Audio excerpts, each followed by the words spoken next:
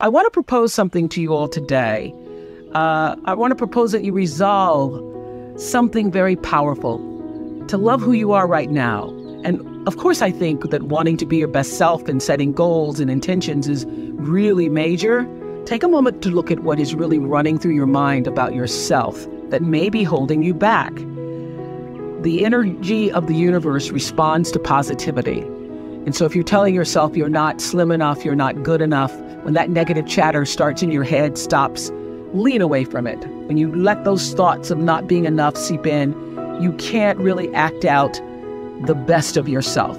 So your actions must be in alignment with all the goodness and strengths that you know to be true about yourself. Life is like a wave, and you ride it through the ups and downs, the steady times, and then you anchor yourself in the storms. A mistake is a life experience designed to move you in a different direction. And a mistake might be more important to your supreme destiny than even a triumph. Know that your life is way bigger than any one experience, so when those mistakes happen, you use them to guide you to the next right move. What mistake or mistakes have you made in your life that you need to, number one, forgive yourself for? And what mistakes turned out to be blessings in disguise? It's all about progress, not about perfection, because nobody's perfect. It's about progress. I believe that when you're fully present, that's when you're actually fully alive. You're clearer, you're more calm, you're not distracted and able to experience all the nuance and wonder of a life more awakened. So when we can just tune into what's just in front of us, life becomes simpler and less crowded with the to-dos, the what-ifs, and the why-nots. And when you need to focus on what to do or what to do next, the focus is just that. So deeper human connection comes from that way of operating in the world. And the now becomes your everything. Now, this is what I know, that it's one of the most impactful spiritual practices, knowing the power of now. Because the only moment we all have, you have, I have, is now. Past, already gone. The future, not even your next breath, guaranteed. Letting go of energy that's clouding your vision and holding you back. It's a life practice that I learned long ago that has freed me, so many ways. It's a fact that holding grudges against somebody who's done you wrong, or revisiting hurtful situations in your head over and over, only weighs you down and prevents you from being who you're meant to be right now, because you're still energetically holding on to the past. The energy that you put into constantly rewinding to the resentment. Why did they do that? Why did they say that to me? I didn't deserve to be treated that way. All of that only keeps you stuck. It will never change what happened. You gotta press stop and reject the urge to keep replaying so that you can then fast forward into the now for yourself. You know, a lot of people think that holding on to things that disempowered them is going to somehow magically turn it around. You have to release the notion, give up the hope that the past could have been any different. And you also must release the idea that people would do what you might do in any given instance. This is a big one. I had to learn and relearn before I actually got it. Expecting people to do what you would do in a situation only leads to your disappointment, not theirs. They're going on with their life. So let people be who they are, and either you accept it or you don't. Not doing that keeps you stuck in a circumstance that actually costs you time, costs you energy. And I can guarantee that oftentimes the person on the other side of the bitterness you're holding on to, they're not even thinking about you. In fact, they probably have just moved on. They certainly aren't obsessing the way you are. Think of it like letting go of any bad habit that just doesn't serve your well-being. Not an easy task. Taking the road to a more enlightened, healthy existence never is. So this is what I want to ask you to ask yourself. Why am I holding on to this? How is this serving me? And really think about the answer. Maybe it makes you feel validated. Maybe it makes you feel righteous. Or maybe taking on the pain is your way of recognizing the injustice so that even though it won't be made right, it can at least not be forgotten. It's very difficult for me to even see myself as successful because I still see myself as in the process of becoming successful. To me, successful is getting to the point where you are absolutely comfortable with yourself. And it does not matter how many things you have acquired. The ability to learn to say no and not to feel guilty about it, to me, is about the greatest success I have achieved. It's the same thing that prevents you from being abused as a child, that prevents you from being abused as an adult, that allows you to build success for yourself. I will not be treated this way. I demand only the best for myself. You are worthy to say no. That it's okay if you say no. It's okay if you say no and then people don't like you. That's really okay. The important thing is how you feel about what you're doing, how you feel about yourself. It's a long struggle, though. It's a long struggle. And I'm just hoping that, in the work that I do on the show and the speaking that I do around the country, and that young people who are watching this can get the lesson sooner than I did. Because it's painful, because you keep repeating it over and over and over until you get it right. And what I found is that every time you have to repeat the lesson, it gets worse. Because I call it God trying to get your attention, the universe trying to get your attention. So we didn't get your attention the first time, so we're gonna have to hit you a little harder this time. So I'm still doing it, I'm still learning. Turn your wounds into wisdom. You will be wounded many times in your life. You'll make mistakes. Some people will call them failures. But I have learned that failure is really God's way of saying, excuse me, you're moving in the wrong direction. What is the truest, highest vision that you hold for yourself? No matter where you are in your life, there's always the next level. There's always the next level to the last breath. So I feel that I always knew that I would be done with the show when I felt like, oh, I've said as much as I could say here on this platform. So I feel that until you have used your value as a human being, you're not done. I teach them that there is no life without cultivating a spiritual life, because you are first and foremost a spiritual being having a human experience. And if you lose sight of that, it's easy to get lost in the world, and no one can save a world that they're lost in when they've lost sight of their own North Star. So having a spiritual life actually means actively and ritually creating the space in your life all the time for gratitude, for kindness, for empathy, for inspiration, for joy, and for reverence for life in the home of your soul first. And then working to spread that inner joy outward. It means slowing down. It means taking in the moment. It means being exactly where you are, not distracted somewhere else. It means knowing who you are and getting about the business of fulfilling why you really came to our planet. It is your job to make yourself whole.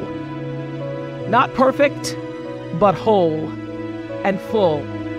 Your real work in life, your real work, is to fill yourself till your cup runneth over, so that you're never grasping and needy, clamoring and insecure. When you're saying, I know who I am, and I'm telling you, it's the thread that runs through everything. It's the thing that allows you to stand in your own truth. And one of the things for years that Maya Angelou used to say to me is, baby, you need to know that you alone are enough. You alone are enough. What I know for sure is that in this world, time is a moving on, and it's our most valuable commodity. You can never get it back. So staying in that loop, playing it over and over in your head of hurt, only amplifies your pain. Let it go. Exhale, make room in your heart for something that is uplifting. Surround yourself with people who want the best for you. You have the ability to shift the DNA of your spirit and control how you perceive life. So why not lighten your load and let it go? Living integrity means living in a way that honors your truest self. It's doing the thing that you know you're supposed to do. My friend Martha Beck says that deep down, we all know what makes us happy and how to create your best possible life. And that knowledge is actually coded into your very nature. But I also know how challenging it can be to listen and trust your own inner voice, especially when you feel the pressures of what everybody else thinks you're supposed to be doing. You're supposed to get married. You're supposed to stay married. You're supposed to have a baby. You're supposed to have a picture-perfect home. But here's something that I'm hoping you all will realize for yourself. Sometimes it takes doing the things that people or society say you're not supposed to be doing to find out what is true for you. What are you really supposed to be doing? For example, at the very beginning of my career, some of you have heard this story, I worked as a news anchor and reporter in Baltimore. It taught me a lot about life. And during that time, I knew I wasn't being my authentic self. I didn't like doing the news. I just didn't like it. But the voice of my father, who thought he knew what I was supposed to do, and even my own voice saying, wow, this is an important job. My father was saying, don't you give up that job, girl. You're making $25,000. You're never going to make that in 1 year. So eventually, my bosses let their feelings be known. They took me off the news and put me on this local talk show called People Are Talking. And when that decision was made at first, I thought it was a demotion. But after one day on that talk show, I felt so energized and so fueled. I knew that I had come home to myself. And that's what living integrity, even in your work, feels like. So trust me when I say that only you know what that feels like for you. And with that in mind, I want us to be more in alignment with the truth for ourselves this week. Who you're meant to be, who you are right now. What have you been waiting and wanting to do? All those insights should fuel your decisions about how you move through the world right now. Pay attention to what makes you feel lit up from the inside. Examine any moments when your head saying one thing and your spirit is saying another. And everybody has a different talent. And the reason we're all so messed up is because you're looking at everybody else's talent. Yeah. And wishing you had some of their talent. All the energy that you spend thinking about, wishing about, being jealous of, envious of anybody else is energy that you're not only putting out, it's going to come back to you negatively, but you're taking that away from you. All your energy should be forced on, what do I have to offer? What do I have to give? How can I be used in service? Because Dr. King's message of not everybody can be famous, but everybody can be great, because greatness is determined by service.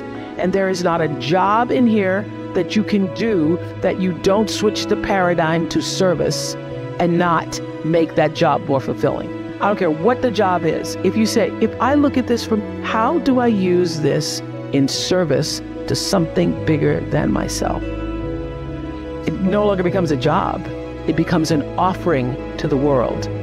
There is not one thing that has ever happened to you, not one experience, not one encounter, not one crisis, not one joyful thing that hasn't happened just to make you better and help you rise. Every single thing you're calling in, whether you know it or not, when you figure out that you are calling it in, you actually start meditating or praying or doing or having a spiritual practice, which is the number one thing you need if you want to be successful in the world. You need something that gives back and nourishes you, regardless of what you call that. You need to fill your cup so that you can be so full your cup runneth over and you have enough to give to other people. If you don't fill your cup, you end up dried up. You end up tired, exhausted, and don't have enough to give to other people. You end up resentful every time somebody asks you because your cup is empty and now they want some of yours. So your number one job is to fill your cup and make yourself whole.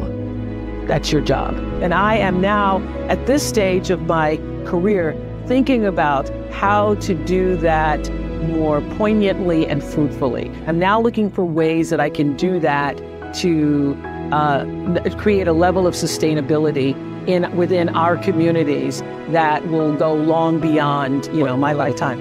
Everything you even try to do to me is already done to you. That is not just a rhetorical saying, that is law. That is Newton's third law of motion in physics, which says everything that goes out is coming back. It's just like everything that goes up is coming down, may take it a long time to come down, is coming down. Everything that goes out is coming back, it's coming back. So, to answer the power of manifestation and meditation, what meditation does is sync you up with the source. What meditation does is allows you to literally tap into the power that created you so that you are in alignment with that. And so when you carry that out into the world, everything that you do comes from the center of that alignment that's coming from the source that we call God, we call divine energy, divine intelligence, whatever name you want to give it to, we call life. When you are synced up with life, life just gives to you. Wherever you are in your life, in your relationships, every person that you encounter, every experience, the person wants to know, was that okay?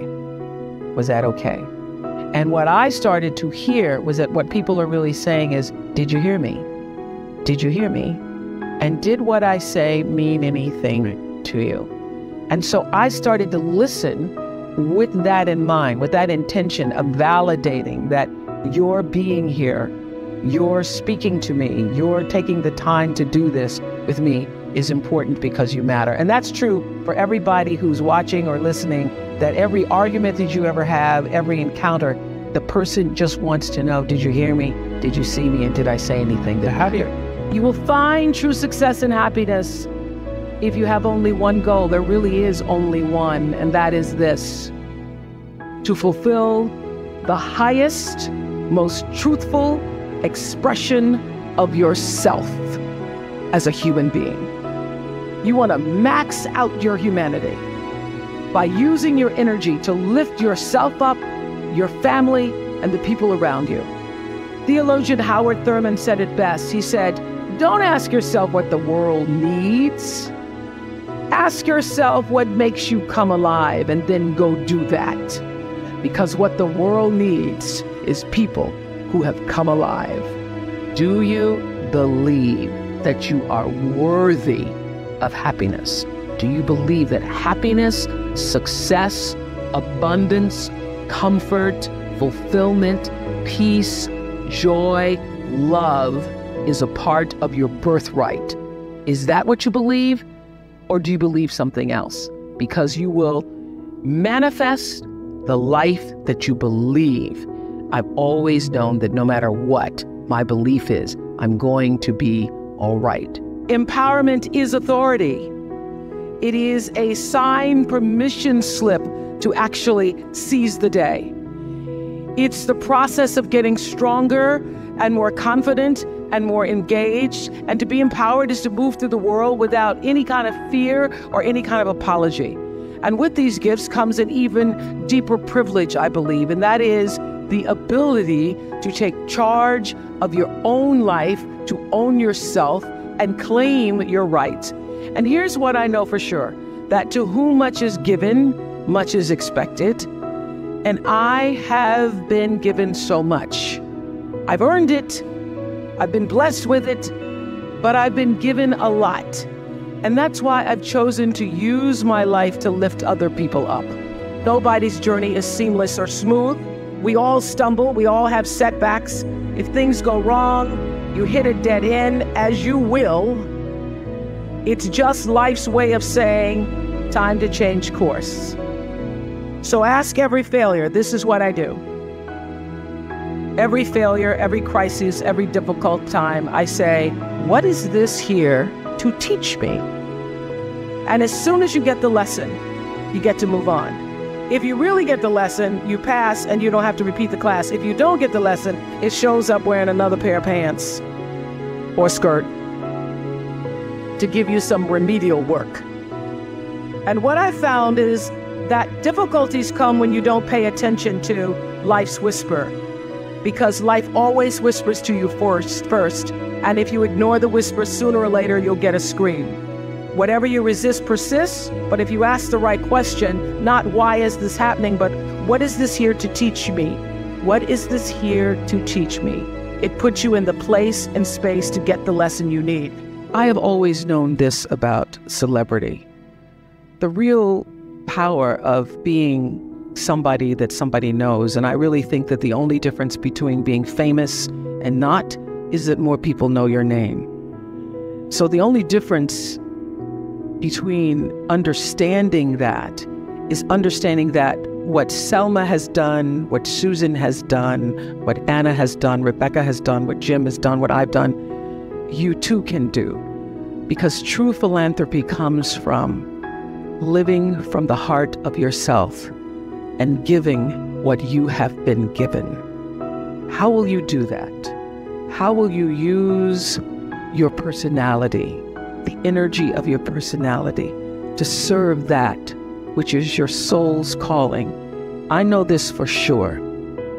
Any life, no matter how fantastic it is, how glorious it seems, how much attention you receive, how much square footage you have, any life and every life is enhanced by the sharing and the giving and the opening up of the heart space. Your life gets better when you can find a way to share it with someone else.